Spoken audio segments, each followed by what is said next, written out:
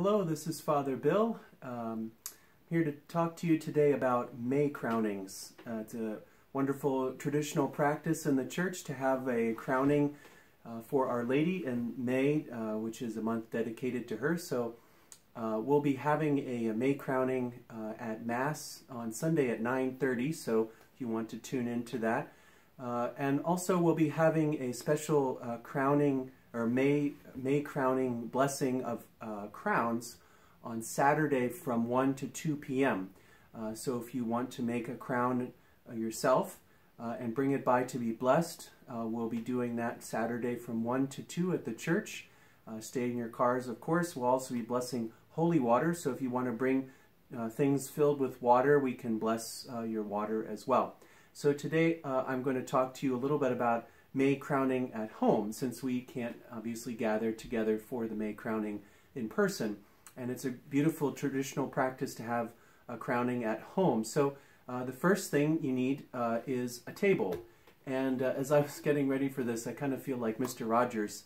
I just need King Friday to go through with the little trolley, and of course, won't you be my neighbor? So, but anyway, you need a table, and this can be set up in the house somewhere, or if you already have a table that's kind of prominent, maybe in the living room or somewhere where people gather frequently, you can use that. So once you've figured out your location, you have your table, the next thing you're going to need is a cloth of some sort to kind of give the table a little bit more oomph.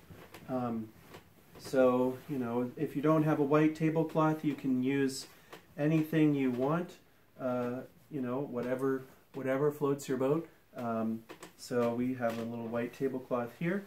And then, of course, Mary we always have flowers for Mary. So we have some flowers for her. These are beautiful flowers. They're a little dusty.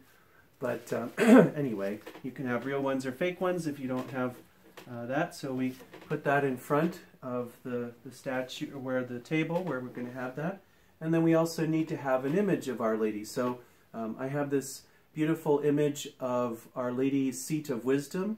It's a Sulpician statue. So from the Sulpician order, was carved in the 1800s, and it's found in all their seminaries.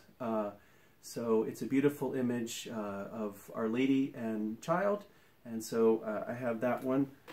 So there, and then of course to make this a little bit more solemn, you can have candles. If you don't have real candles, you can have fake candles or scented candles, whatever you've got, chocolate flavored or whatever. So that's a nice way of doing that. And then, of course, you need to have a crown. So easy to make. I just went outside and cut some dogwood branches off. We have them blooming around us. So I made it out of dogwood, just kind of fashion it together, make sure it fits. And then the other thing is you can get a little basket, or if you have some flowers, you can put them together to make a sort of an offering to Our Lady. So for the rite itself, a great thing to do would be to sing a hymn to Our Lady, Immaculate Mary, or Hail Holy Queen, whatever you can search online for popular songs. Gather around as a family, and then you can either pray some of the Rosary, pray the whole thing, or a decade, or whatever the little ones can endure. The more the better. Our Lady always likes offerings, so as much as you can do. And then a reading from Scripture would be nice. I always like the Annunciation, or from the beginning of Luke's Gospel, or you could do the Wedding Feast of Cana. Something to recall Mary's yes to the Lord. And then after that, you can have each of the family members could take a little flower and place it around the statue of Our Lady, and maybe say an intention, each one, what they're trying to pray for, what they'd like to ask Mary to pray to her son for, maybe for health or financial security, for classes to be done, for the end of Zoom meetings, for whatever is going on in your life and your family. That's a great thing to place before Our Lady. So to have these little flowers, you can put them in vases too if you have it, or whatever you'd like. So once that's done, you need to appoint a person to crown the image. Traditionally, we have a May Queen, so someone in the family who is going to be the one who crowns the image. You could also have Mom and Dad do it if you'd like, but whoever is the May Queen, or the one who's going to crown the image, then you would place the image or the crown on Mary's head, and maybe sing another verse of your song. And then after that, as a way of giving thanks, once you're done, to have a feast or something special. So maybe bake some cookies, or have something that the family likes to eat, ice cream, something like that, bake a cake.